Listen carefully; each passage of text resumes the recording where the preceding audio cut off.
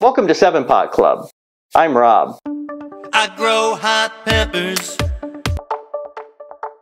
Each year we cover most of our front yard in hot pepper plants. When the fruit starts ripening, we of course eat a lot of it fresh and love to share the bounty with friends and neighbors. We dry and smoke some peppers and also pass them along to our dear friends Peter and Carmen. They sell their produce and canned goods at farmers markets around the area, as well as at their own roadside stand at their farm in Shakopee, Minnesota. We're very proud to say that Peter's pumpkins and Carmen's corn use our peppers in some of their amazingly delicious salsas and jams. That still leaves a lot of chilies, so we bag them and freeze them for use throughout the year. We use them for making hot sauces and pastes, in cooking,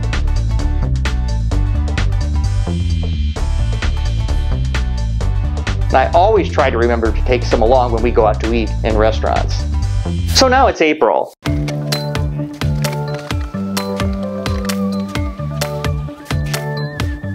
About 5 months since the final harvest of last year, and we thought you might like to see how many and what types of peppers we still have in the freezer.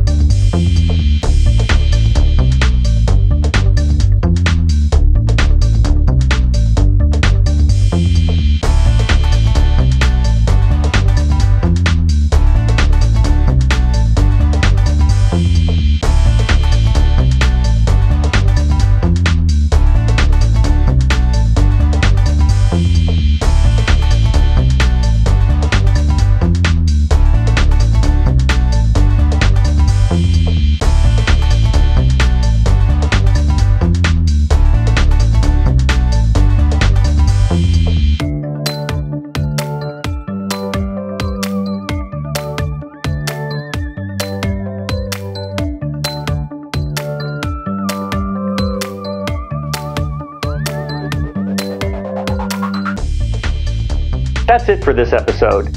Time to put these peppers back in the freezer so we can start shooting next week's video. We'll return to our How to Grow Hot Peppers series.